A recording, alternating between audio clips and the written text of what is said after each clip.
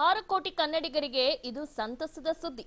Banking ಪರೀಕ್ಷೆ ಬರೆಯಲು ಕನ್ನಡ ಸೇರಿದಂತೆ 13 ಭಾಷೆಗಳಿಗೆ ಕೇಂದ್ರ ಸರ್ಕಾರ ಮಣೆ ಹಾಕಿದೆ. ಈ ಸಂಬಂಧ ಲೋಕಸಭೆಯಲ್ಲಿ ಮಾತನಾಡಿದ ಸಚಿವೆ ನಿರ್ಮಲಾ ಸೀತಾರಾಮನ್, ಈ ಮೊದಲು ಬ್ಯಾಂಕಿಂಗ್ ಎಕ್ಸಾಮ್ ಬರೆಯಲು ಕೇವಲ ಇಂಗ್ಲಿಷ್ ಮತ್ತೆ ಹಿಂದಿಗೆ ಮಾತ್ರ ಅವಕಾಶವಿತ್ತು. ಜೊತೆ ಇದೀಗ ಪ್ರಾದೇಶಿಕ ಭಾಷೆಗಳಿಗೂ ಅನುಕೂಲ ಮಾಡಿಕೊಳ್ಳಲಾಗಿದೆ ಎಂದರು.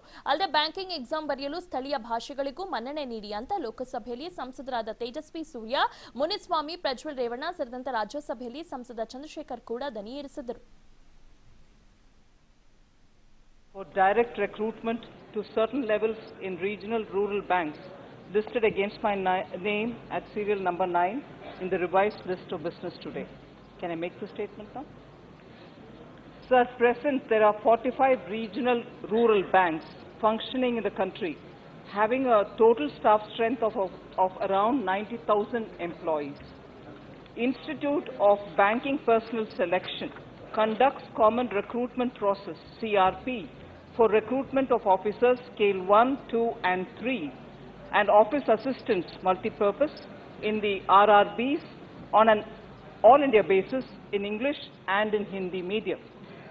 In the present system, candidates educated in local languages are at a disadvantage due to the medium of examination.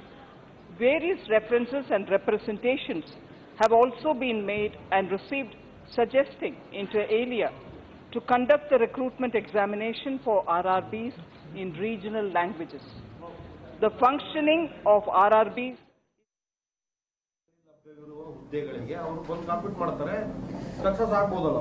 Punjab ಅಲ್ಲಿರೋ ಹುದ್ದೆಗೂ ನಿಮಗೂ ಅವಕಾಶ ಇದೆಯಲ್ಲ, ನಿಮ್ಗೆ ಅಲ್ಲಿಲ್ಲ ಅಂತಿಲ್ವಲ್ಲ ಸರ್? ಈಗ ಅದು ನಮ್ಮವ್ರಿಗೆ ನಾವು ಹೇಳಬೇಕು, ಇಡೀ ದೇಶದಲ್ಲಿ ನೀವೆಲ್ಲ ಕಡೆ ಹೋಗಿ ಇದು ಮಾಡಿ ಅಂತ. ಅದ್ರ ಒಟ್ಟಿನಲ್ಲಿ ಏನು ಅಂತಂದ್ರೆ ಆಲ್ ಓವರ್ ಇಂಡಿಯಾ ನಮ್ಗೊಂದು ಅವಕಾಶ ಇವತ್ತು ಸಿಕ್ಕಿದೆ. ಎಲ್ಲ ಕಡೆ ಇದನ್ನ ಎಕ್ಸಾಮ್ ನಲ್ಲಿ ತೇರ್ಗಡೆ ಹೊಂದ್ರೆ ನಮಗೆ ಭಾರತದಲ್ಲಿ ಎಲ್ಲಿ ಬೇಕಾದ್ರೂ ಇದು. ಆದ್ರೂ ನನಗನ್ಸುವಂಥದ್ದು, ಅವರು ಇವತ್ತು ನಿರ್ಮಲಾ ಸೀತಾರಾಮನ್ ಅವರ ಸ್ಟೇಟ್ಮೆಂಟ್ ಅಂತ ಗಮನಿಸಿದ್ರೆ, ಆ ಭಾಗದ ಪ್ರಾದೇಶಿಕ ಬ್ಯಾಂಕ್ಗಳಲ್ಲಿ ಎಫಿಷಿಯನ್ಸಿ ಜಾಸ್ತಿ ಆಗಬೇಕು ಅಂತಂದ್ರೆ ಅಲ್ಲಿನ ಭಾಷೆಯ ಪ್ರಾವೀಣ್ಯತೆ ಇರಬೇಕು ಅನ್ನೋದಂತ ಹೇಳಿದ್ದಾರೆ. ಅದರಿಂದ ನಮಗೆ ಪ್ರಯಾರಿಟಿಲಿ ನಾವಿರುವಂತಹ ಭಾಗಗಳಲ್ಲಿ ನಮಗೆ ಕೆಲಸ ಸಿಗುತ್ತೆ ಅನ್ನುವಂಥದ್ದು ನಂಬಿಕೆ ನಮ್ಮೆಲ್ಲರಿಗೂ ಇದೆ. ಮತ್ತೊಮ್ಮೆ ಕೇಂದ್ರ ಸರ್ಕಾರಕ್ಕೆ, ವಿಶೇಷವಾಗಿ ನಿರ್ಮಲಾ ಸೀತಾರಾಮನ್ ಅವರಿಗೆ ಎಲ್ಲ ಸಂಸದರ ಪರವಾಗಿ, ಎಲ್ಲ ಕನ್ನಡದ ಜನತೆಯ ಪರವಾಗಿ ಧನ್ಯವಾದಗಳನ್ನು ಅರ್ಪಿಸ್ತಾ ಇದ್ದೇನೆ. ನಮಸ್ಕಾರ. Thank you so much sir. ಲಭ್ಯವಿರುವ ಹುದ್ದೆಗಳಿಗೆ ಅವರು ಬಂದು ಕಾಂಪೀಟ್ ಮಾಡ್ತಾರೆ, ಸಕ್ಸಸ್ ಆಗ್ಬೋದಲ್ಲ ಅವರು? ಪಂಜಾಬ್ ಅಲ್ಲಿರೋ ಹುದ್ದೆಗೂ ನಿಮ್ಗೂ ಅವಕಾಶ ಇದೆಯಲ್ಲ, ನಿಮ್ಗೆ ಅಲ್ಲಿಲ್ಲ ಅಂತಿಲ್ವಲ್ಲ ಸರ್? ಈಗ ಅದು ನಮ್ಮವ್ರಿಗೆ ನಾವು ಹೇಳಬೇಕು, ಇಡೀ ದೇಶದಲ್ಲಿ ನೀವೆಲ್ಲ ಕಡೆ ಹೋಗಿ ಇದು ಮಾಡಿ ಅಂತ. ಅದ್ರ ಒಟ್ಟಿನಲ್ಲಿ ಏನು ಅಂತಂದ್ರೆ ಆಲ್ ಓವರ್ ಇಂಡಿಯಾ ನಮ್ಗೊಂದು ಅವಕಾಶ ಇವತ್ತು ಸಿಕ್ಕಿದೆ.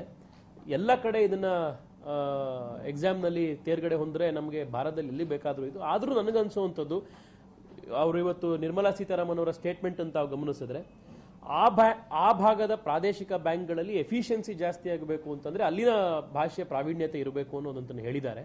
ಅದರಿಂದ ನಮಗೆ ಪ್ರಯಾರಿಟಿಲಿ ನಾವಿರುವಂತಹ ಭಾಗಗಳಲ್ಲಿ ನಮಗೆ ಕೆಲಸ ಸಿಗುತ್ತೆ ಅನ್ನುವಂಥದ್ದು ನಂಬಿಕೆ ನಮ್ಮೆಲ್ಲರಿಗೂ ಇದೆ. ಮತ್ತೊಮ್ಮೆ ಕೇಂದ್ರ ಸರ್ಕಾರಕ್ಕೆ, ವಿಶೇಷವಾಗಿ ನಿರ್ಮಲಾ ಸೀತಾರಾಮನ್ ಅವರಿಗೆ ಎಲ್ಲ ಸಂಸದರ ಪರವಾಗಿ, ಎಲ್ಲ ಕನ್ನಡದ ಜನತೆಯ ಪರವಾಗಿ ಧನ್ಯವಾದಗಳು.